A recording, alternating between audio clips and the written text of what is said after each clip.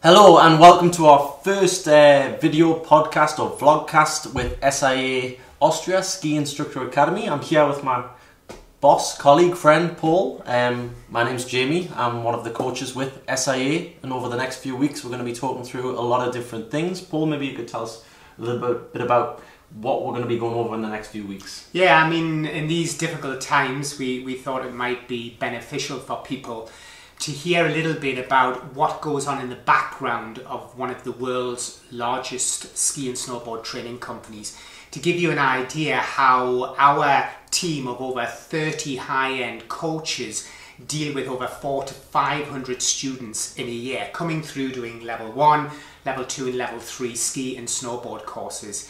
So it's a bit of a behind the scenes, and you get a bit of an idea of how we build a recreational skier to a ski instructor. Yeah. On top of that, we want to tackle everything that is in the peripheral as well. So that might be anything from sleeping, nutrition, injury. Just when you're saying injury, they obviously hopefully in the next few episodes won't be looking like this. I actually broke my neck on the final day of the season. I'm about to start my hopefully rehabilitation side of it in the next week, so hopefully so I'll be able to learn a bit from it. A fractured C6, C7, which is quite serious. You know, when anybody knows that's had any type of injury to the spine, any tweaking of that area, that's it, you're out. I mean, if you've got a bad knee or a bad elbow, you've hurt your ankle, you sort of can limp about and get about, but when you've done some damage to the neck or the back, then yeah, it's pretty much game over at the minute, isn't it? It makes it difficult. Yeah, there's a lot of sitting around. Yeah.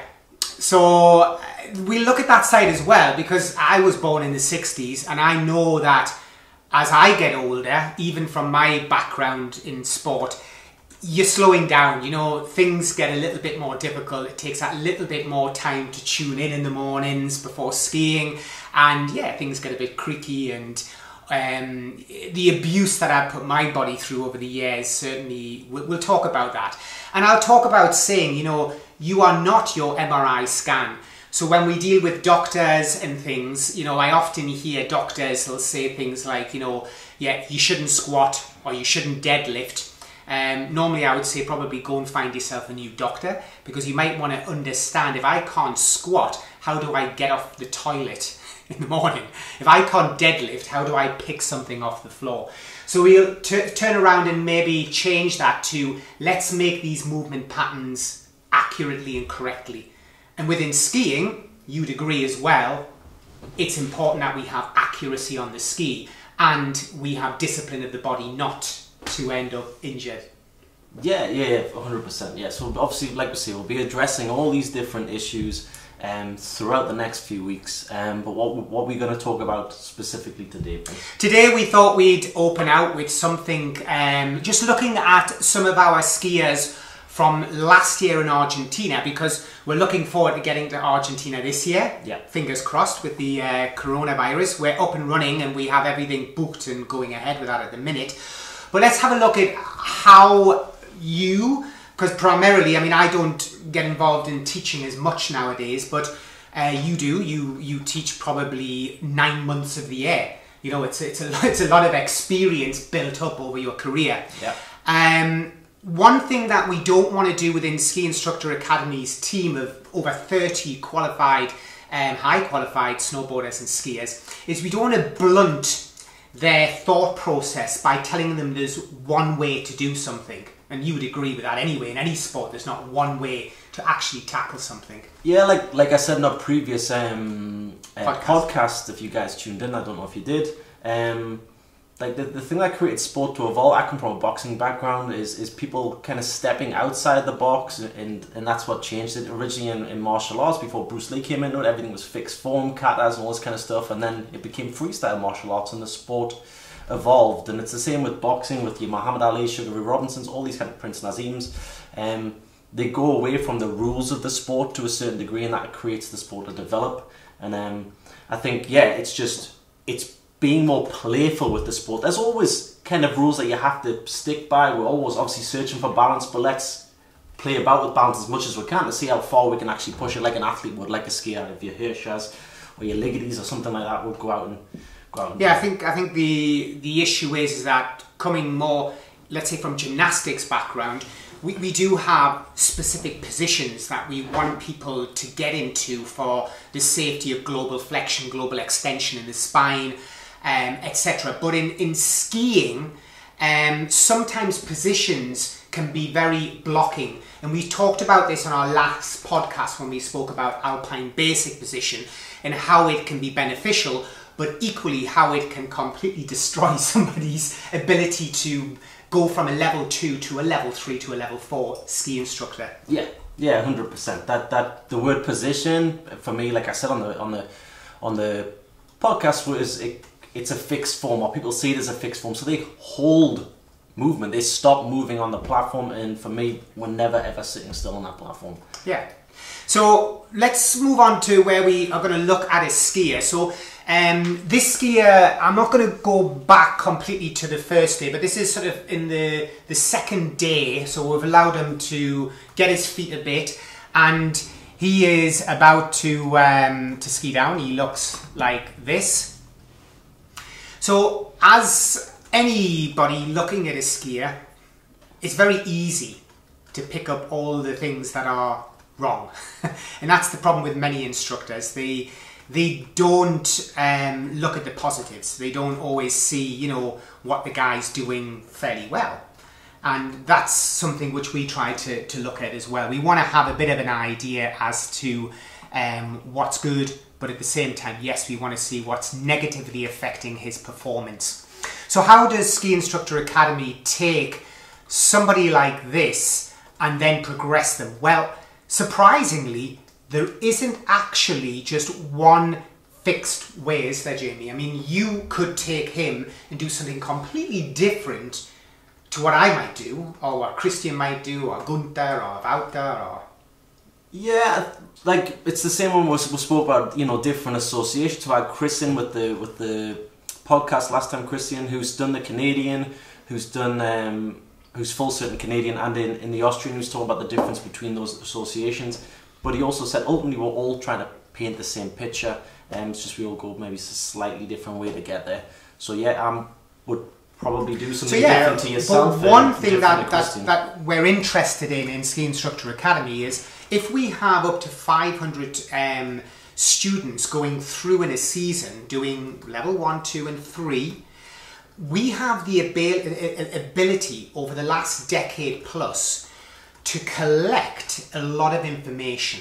Now that's very important to somebody like me who looks at it from a more scientific approach, where I want something that I can use that is observable, repeatable data, or I can also look at that data and say, well, actually, this didn't work very well, let's do this. But I think there's a danger sometimes within the ski industry that, especially people who've been in the industry for a long time, they may have a way that they find very good teaching guests and then think, oh, it's successful, it does work, and within a certain time frame I generally get 99% of people up to the level, so I'll just stick with that and never change that system.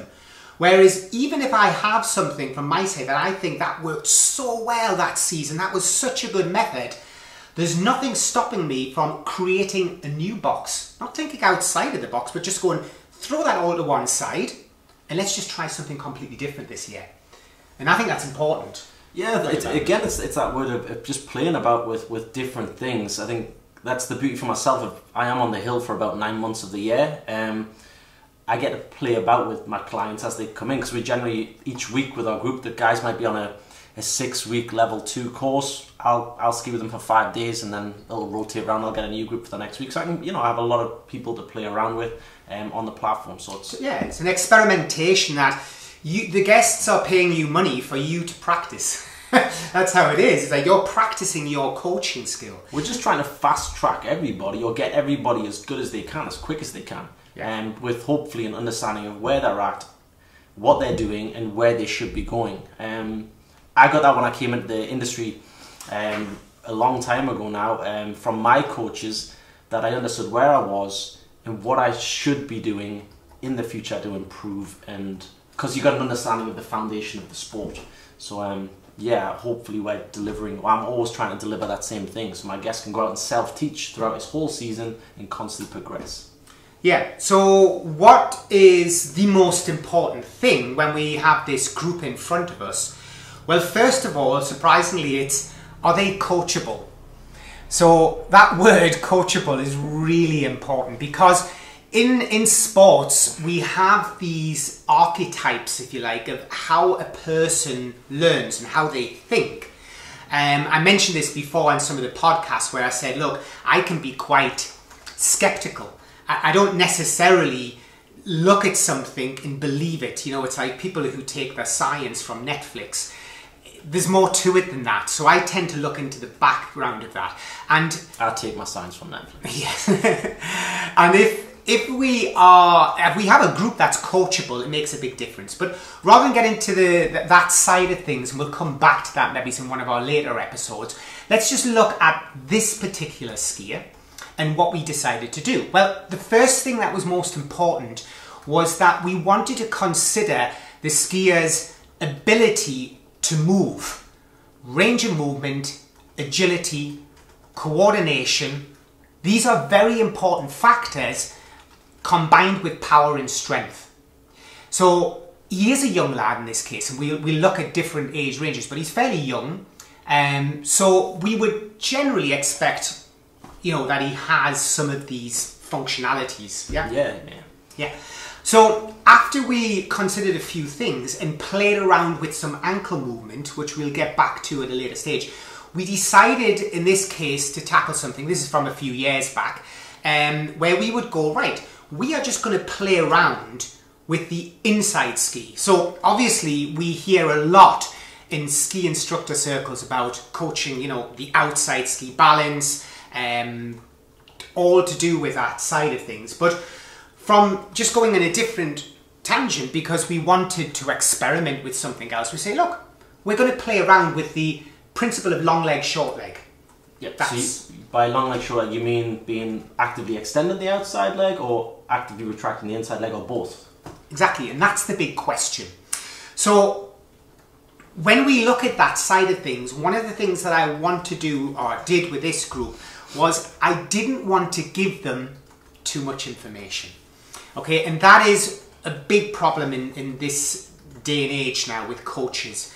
Myself coming from a very technical background, I have to be very guarded that I don't start teaching as I like to learn, which Jamie knows. When I'm coordinating the staff, it can be a nightmare for them because, yeah, I can go off on this ridiculous tangent of talking about anatomy and physics and levers and things, and it's... And of our 30 strong staff, 30 of them have fallen asleep. have mentally left the building, so yeah. So we'll try and keep it short and sweet as we do on the hill. As we do on the hill, yeah. So Jamie's question's good, but it's unlikely that any of these students had asked such an in-depth question.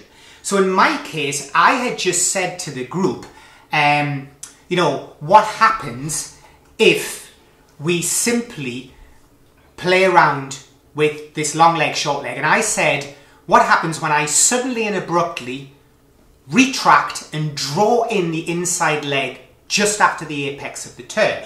So basically, I was just saying to them, I want you to go around the turn and so abruptly and suddenly pull your inside ski up to your chest or under your armpit. That's it. And just to quickly jump in there, Paul, so these guys aren't high-end racers. This was something that we probably talk about with people who are going to an ISIA level or level 3 when you come to how do we move our centre of mass further inside the turn, how do we get that hip to ground kind of turn. This is your level 1s, level 8 2s. to 15 weeks recreational skier. So somebody 8 weeks to 15 weeks. So it's guys who are relatively, maybe passively carving the ski a little bit, so they start to do a bit of performance. Not this guy wasn't, but yes, somewhere about there. Okay, you know, so they've got a little bit of sportiness. They're on our Anverta course, which is a level 1, level 2 combined course. So we say to him, and what's difficult here is almost to give them this idea and obviously then provide them a super clean demonstration as well, but at the same time try and resist them thinking too much and questioning too much, but just get them going down here. So, you know, the questions that I might follow after they've done a run or two at this, I could ask them, what happens with your speed? How do you feel this sudden shortening of your inside leg challenges body stability? What happens to the turn shape? Is there more or is there less edging of the ski? So these are questions I could ask on the ski lift when I'm going up as they're playing around with this principle. So what I mean by this is all points of performance have been reached before I made this, by the way, this drill. We'll talk further about what points of performance they were. But now we see the lad, he's on to his about third run, playing with the idea of feeling his inside leg shortening and his outside leg, maybe as Jamie says, remaining longer and actively braced. But I haven't necessarily pointed him to that at this stage. I haven't mentioned alpine basic position at this stage. Okay? And previously to this build-up or this progression, you said this was the second day on snow with yourself. Yeah. You haven't spoke about alpine basic position up to this point at all. Okay. No, I'm talking alpine about basic position being angulation of the upper body over the outside ski or that kind of thing. Yeah, I mean the traditional way of people think of alpine basic position within ski associations. So we didn't mention that.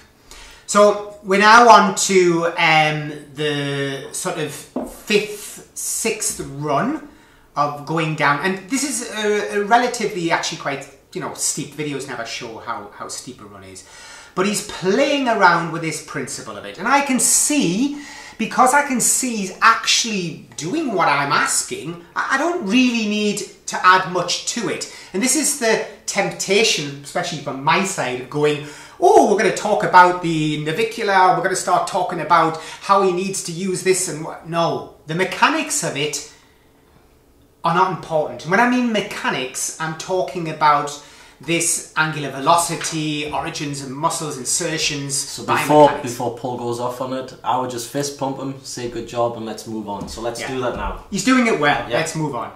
So I have not made at this time any mention or priority given to alpine basic position. I'm wanting him to give me feedback and tell me, what happens to the speed? Can you edge more? Can you go quicker from turn to turn? Are you getting your hip closer to the ground? Which ski do you feel you're turning on? I can cue him, what we call cueing and tactile cueing, to start to think about this exercise more and more. And that's what it is. It's an exercise. And also, obviously, we're videoing the client, so you can obviously allow him to see himself after he's done the run, to see if what he's feeling, the sensations that he's receiving from his own body is kind of coming back to him on that video. Absolutely. Absolutely. So now we're on day 4 with the group, and this is where we're at on day 4. And if you're looking at what we're doing, you might be focusing on his outside ski balance. That's fine if that's how you're looking at it. But he's getting that position, that more natural, non-blocked alpine basic position, if you like, without me mentioning it at this stage. Remember, this was day 1/2 when we first had him. This is what he looked like. So on your day 1, if this is your day 2 and you're starting to think about actively retracting the inside knee from foreline to then the arc, apex, then the turn, on your day 1, what you addressing, just more, becoming aware, maybe for myself, I talk a lot about the stability in the upper body, give them sensations of, how to get that core active and what it feels like in the turn to keep that upper body stable, so I've got more access to my feet for steering. Would you be going down that same path on your first day with these guys of, tuning into the feet, the steering and body activation? Yes and no, in the sense of, with this lad, I did do something completely different and very, very controversial and radical, I would say, because I actually worked on his range of movement in his ankle, knee and hip, and I abused the sort of golden rule, because we tend to favour fore and aft a lot of the time, don't we? We see the importance of skiing, and the development of a skier is trying to challenge them fore and aft, because that has a coupled effect on other movements, whether it be lateral, rotational, etc. Now, On our next subsequent video, I'll show you what I did on day 1, 2 to get him more agile, more aware, and to tune in to the stability, core stability, and the spinal mechanics. And I'll sort of discuss why I did it that way. And again, one of the reasons for doing it the way I did it was because I wanted to challenge myself not to take a group and just teach them a successful way that I know works. I wanted to break that, create a complete new box and say, let me try something different here in the Southern Hemisphere down there and just detail this by videos, collect it with the rest of the data we have. And we have probably about 4,000 videos of skiers, which gives us a great reference point to be able to improve our coaching staff and help them during coordination to see what didn't work, which is very important. Well, this was a disaster, and accepting it was a disaster, and of course what did work. And I think generally when we look at the screen here of this skier, you're looking at this skier and you would think, Jamie, that he's had some tuition with body balancing almost. I mean, I generally don't talk about body balance. No, but what I'm saying is from a traditional ski point of view. I build alpine, if you want to go to alpine position, I build it up from the ground up over. But like we spoke again on the podcast in the Austrian system, a lot of systems, to get people through that level 2 exam, there's a lot of the talk about the upper body but coming over the outside ski as opposed to it just being a natural position of balance. But you can clearly see here in this video that he's starting to develop a natural position of balance over the outside ski.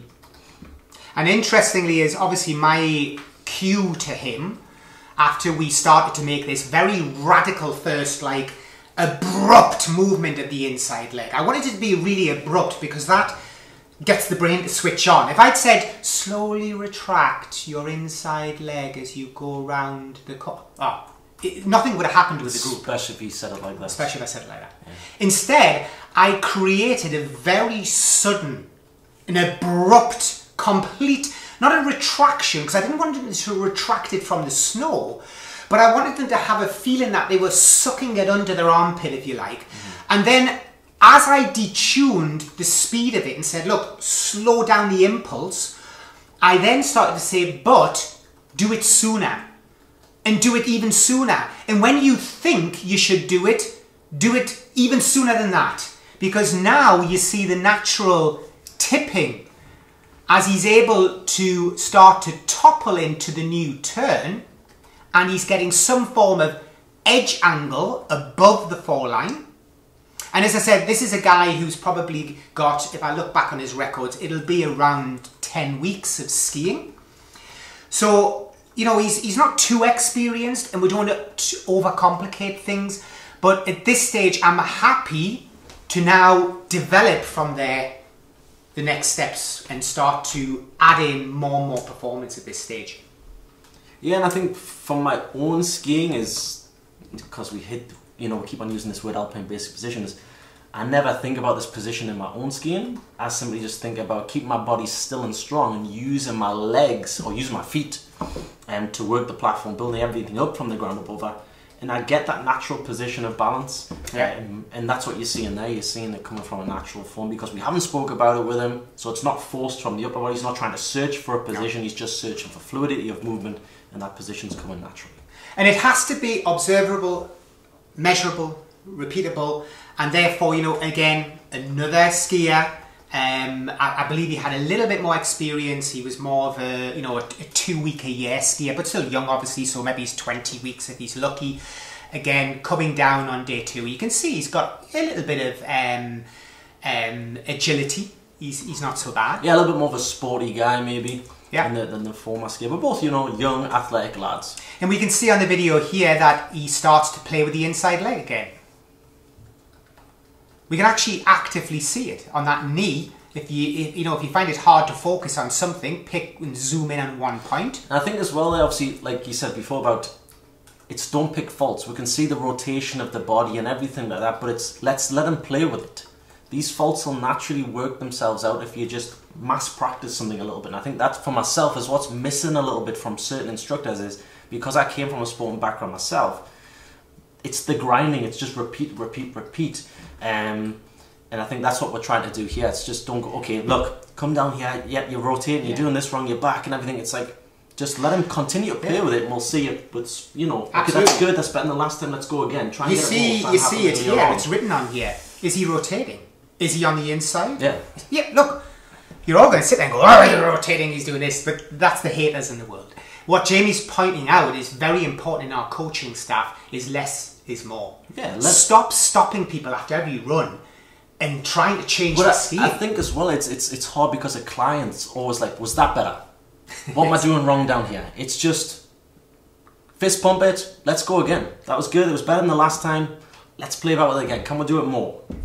Absolutely. And you're looking to get them to such a point that by the time you do get down to, you know, in this case again, getting towards day 4, I once again got to look at this and think, this guy in his own way is starting to use his equipment. You know, he's starting to understand his equipment. And not 1 second did I mention the word alpine basic position. But I think as well as the long leg, short leg isn't something new. It's something that's been we've used for a long time. But I think it's more for that level, you know, level 3 if you want to ISIA level. You know, you're going to for your full cert. Is how do I get my centre of mass to move further inside the turn? Yeah, but a lot of times people's inside legs blocking their ability to move any further to the inside. But we can see here it works at the lower level, which is something you might not play with, you know, guys who've got the 6 to 10 weeks on snow, or 15 weeks, or never, you know, had a ski lesson before in their life. But it does work, and it creates a much more natural... But just because it works, should I now begin like a religious sect and tell everybody I'm now going to do this forever? No. I would say yes. No. Oh, okay, no. This would be, you know, this is one way of dealing and looking at it and thinking, okay, did it work with everybody, for example, is important. So here you see somebody who's over 2 meters 5, very light, you know, a very light young lad. But you're saying does it work for everybody? But this is the third skier we're seeing, and it's also again the word that we've came up with. Every skier is young lad. Yeah, all of them are athletic to a degree. So for me, I'll be interested to see does it work when we're seeing older skier as well. Yeah. So okay, well, that is what the question would be next: is does it work with somebody older? And that's where we're going to go with our next video. Really, is how do we tackle then? Let's say the client who, you know, has been sitting behind a computer for 25, 30 years, doesn't get the opportunity because of his lifestyle to be as active, etc., doesn't have youth on his side, and how does that affect him? So I don't know, whatever you know, want to make comment about what we have done today. We may not be, because we're very, very busy planning our courses all the time, we may not be able to answer everybody's comments, but it will be interesting to know what your opinion is, and we will do another one in the near future, or what? Yeah, don't just take the piss out of my neck brace, guys, yeah?